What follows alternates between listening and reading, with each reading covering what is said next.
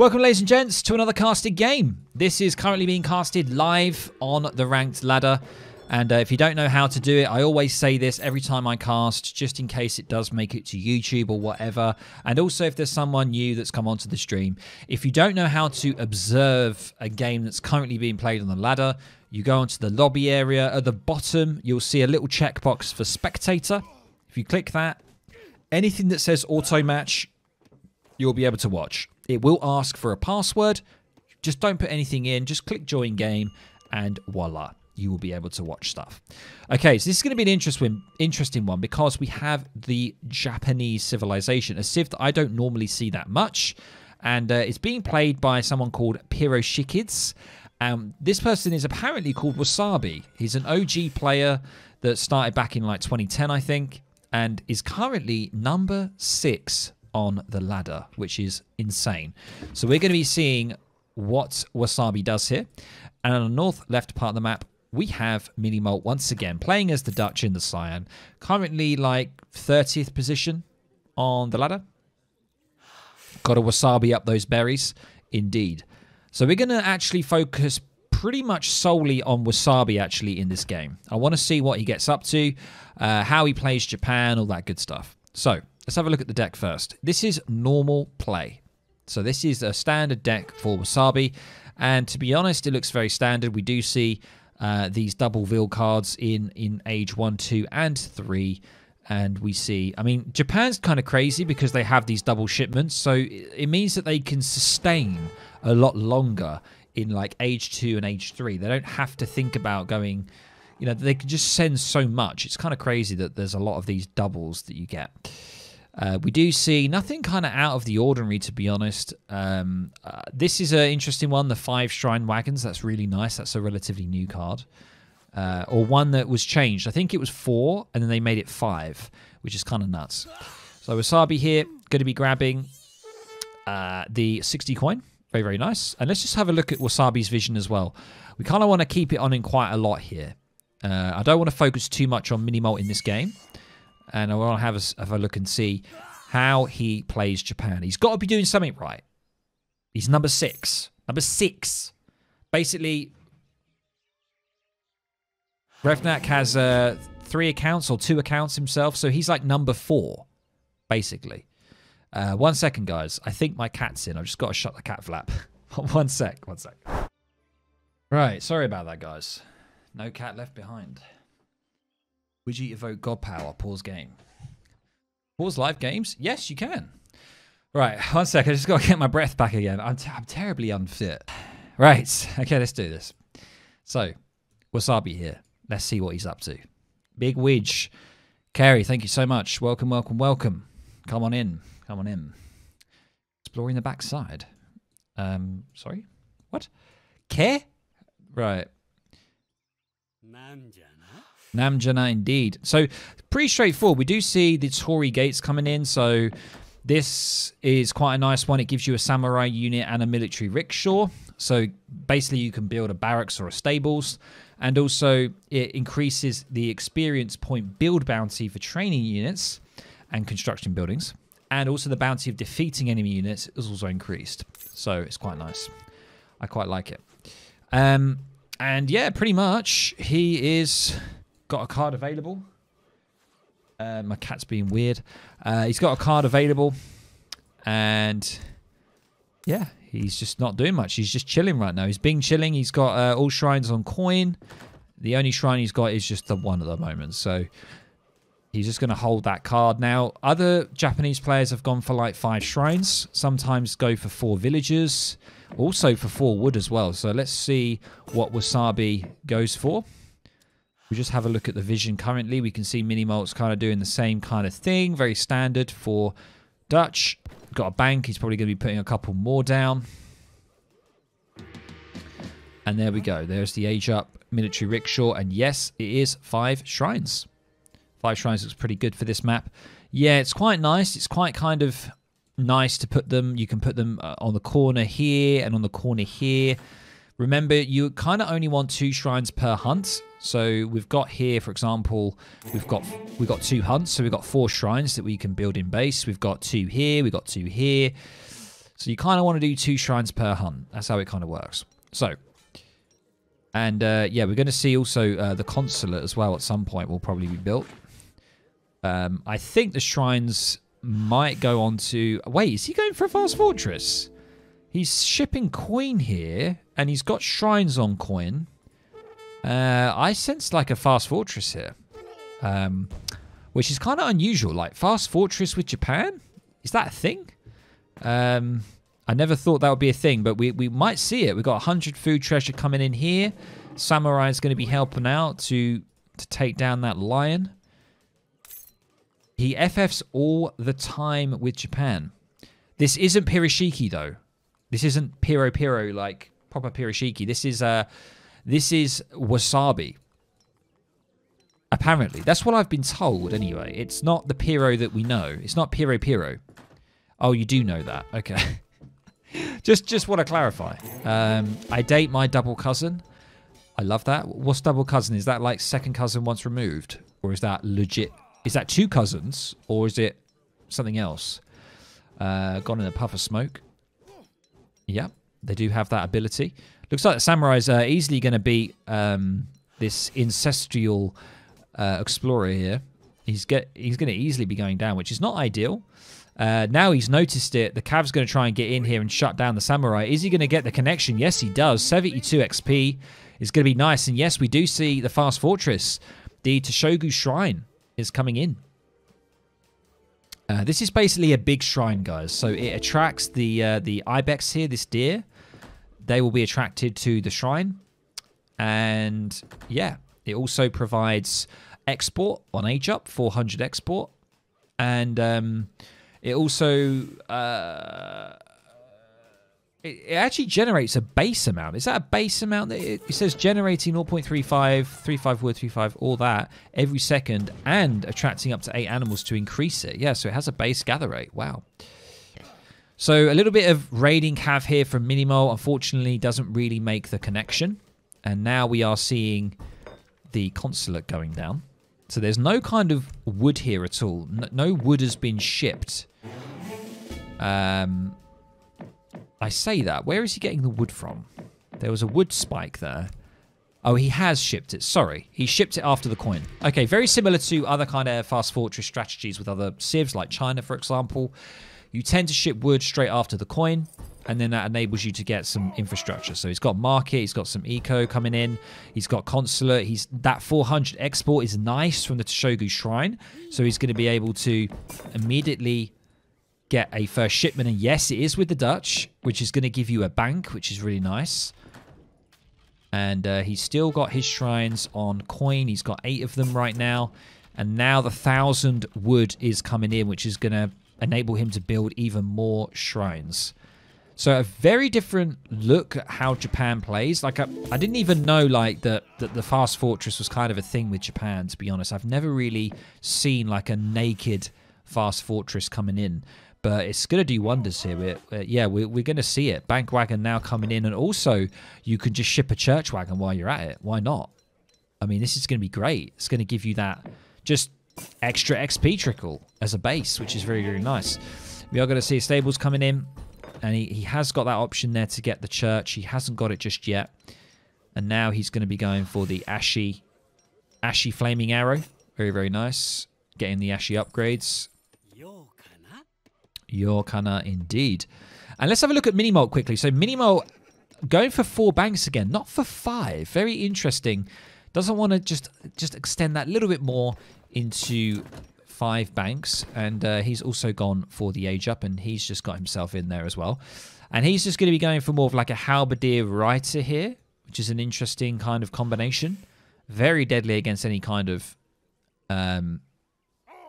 So if there's any like Nagi Natas coming from Wasabi here, which he is making, is not going to be the best against this kind of combination. So we'll see how it works out. We do see more market upgrades coming in, blanket filters coming in now as well. And Explorer is poofing into smoke. And now we do see the actual Nagi upgrade as well. So kind of going Ashy Nagi here Is this going to be good? I don't know. I'm kind of scared that we see halberdiers and reiters on the map for Wasabi here. It might be a bit tricky, but Ashies have decent movement speed. They can probably kite relatively well against the halberdiers. Their movement speed is... How is that increasing? It's changing. 4.25? Okay, 4.25. But then it... What? It keeps changing. 4.25, 5.31. 4.25, 5.31. What's going on there? That's strange. A little bit of a skirmish on the main battlefield here. Yeah, Naggies definitely do not want to get involved in that. Yeah, because, look, they get absolutely wrecked by the Reiters here. So he's going to have to just hold off for now. But, yeah, interesting position here. We have 14 shrines. They're all on wood now. Basically, you can't have individual shrines on different things. It's not how it works. You have to have all shrines on one thing.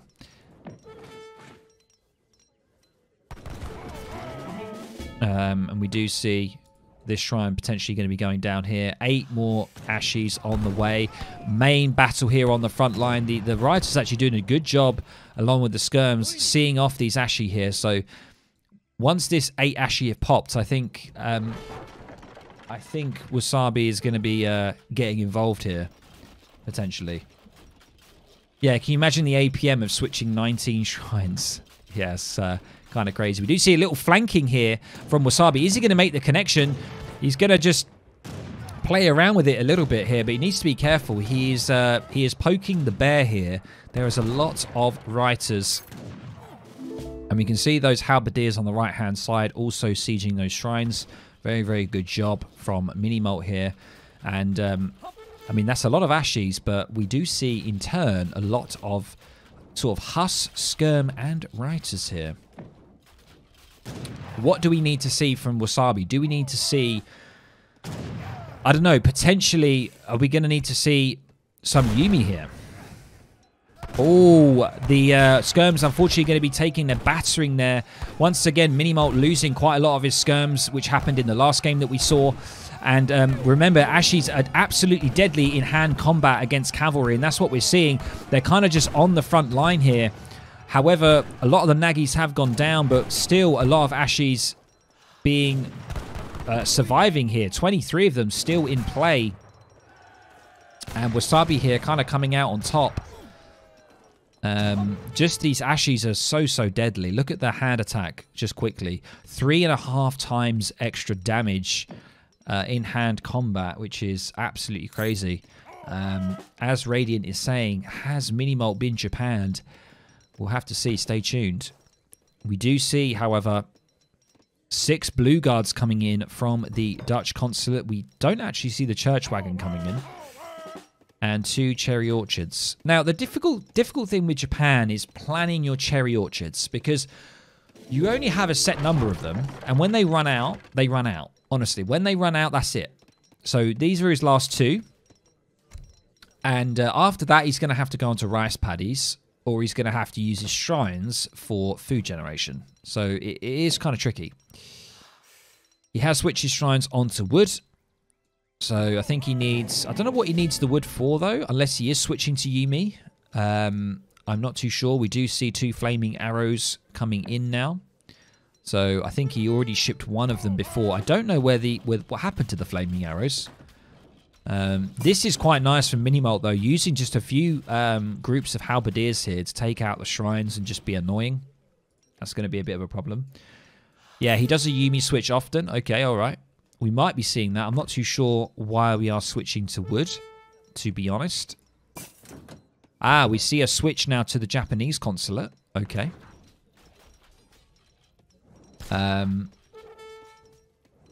Yeah, we see actually... This is quite a good card here. The Bushido Principles. That's quite a nice one. Military units can train in larger blocks. So you can do it in blocks of 10 rather than 5.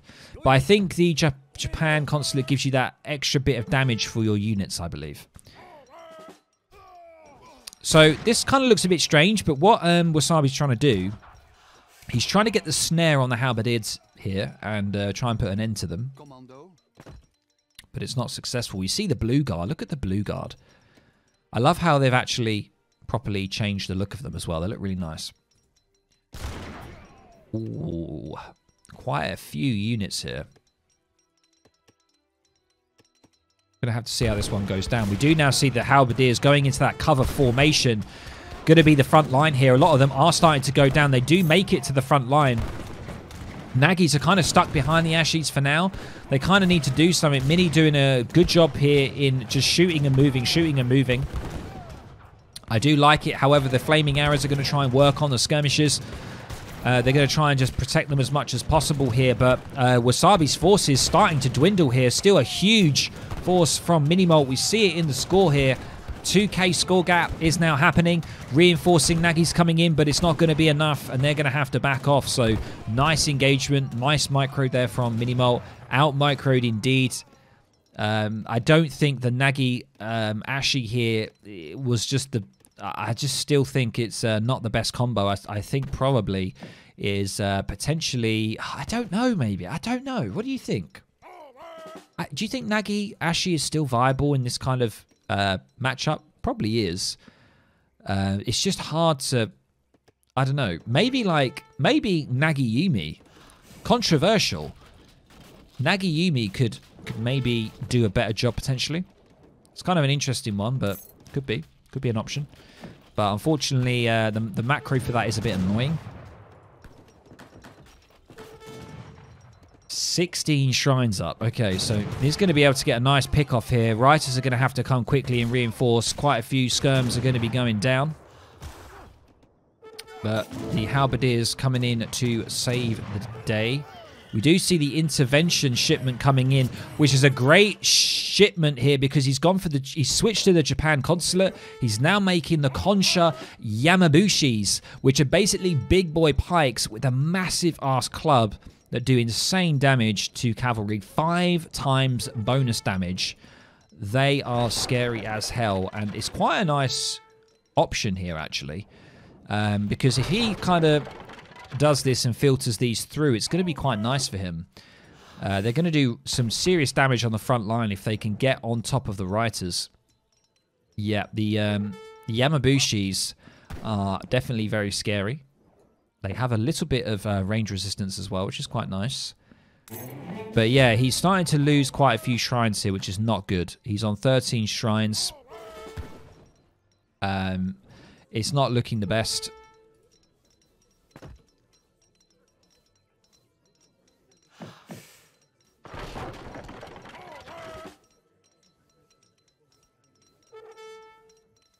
So yeah, we do see quite a lot of Yamabushis, which is, I think could be the game changer here for Wasabi. We do see 5 nags coming in now, and also the militia.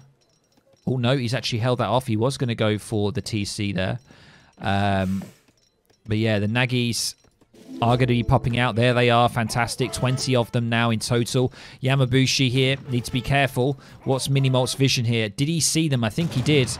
There is going to try and be a flank here, but still there's those Reiters, those pesky. He just needs to get them in.